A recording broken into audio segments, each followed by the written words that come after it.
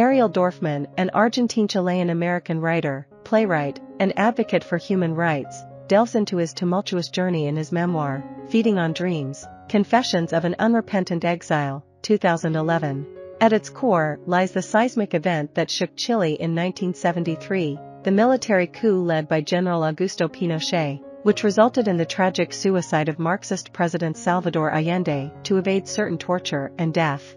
This coup plunged Chile into 2 decades of dictatorship under a military junta, during which the nation's constitution was suspended, and thousands of perceived dissidents vanished or met their demise.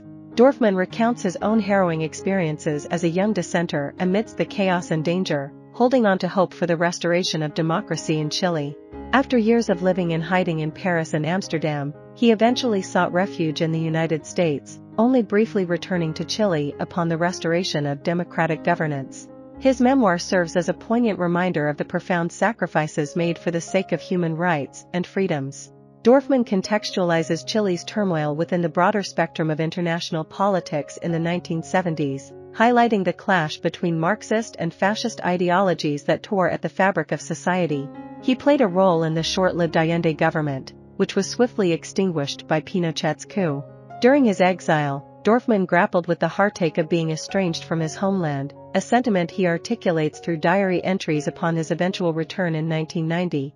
He reflects on the profound sense of alienation upon seeing a country transformed in ways both familiar and unfamiliar. In essence, Dorfman's memoir serves as a testament to the enduring struggle for democracy and the enduring toll it exacts on those who fight for it. In 2006, Dorfman embarked on a journey back to Chile to produce the documentary A Promise to the Dead. This project, along with its source material, the memoir Heading South, Looking North, a bilingual journey, captures Dorfman's complex feelings of detachment from a once-beloved homeland. Through both works, Dorfman grapples with the profound loss inflicted by the fascist regime that reigned from 1973 to 1990. The atrocities committed during this period, including the deaths and disappearances of thousands and the torture of tens of thousands, weigh heavily on Dorfman, who carries the burden of survivors' guilt. Despite the risks to his own safety, Dorfman actively participated in the struggle to restore democracy in Chile.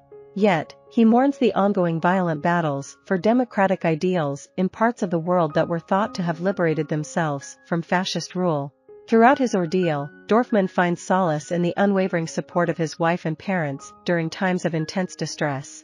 However, amidst the bitterness of his experiences, Dorfman finds moments of joy in familial reunions, which serve as beacons of hope for Chile's future.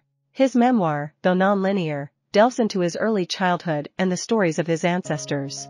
Born into a Jewish family with a history of exile dating back to the Trotsky era, Dorfman reflects on his grandfather's tragic fate, a reminder of the enduring legacy of persecution and displacement. In a poignant conclusion, Dorfman asserts that we are all, in some sense, exiles, dependent on the constant renewal of robust democratic principles for peaceful coexistence. It is through the loss of this harmony that Dorfman comes to fully appreciate its fragility and significance. I hope you enjoyed this video. Leave a like if you did and be sure to subscribe. Thank you.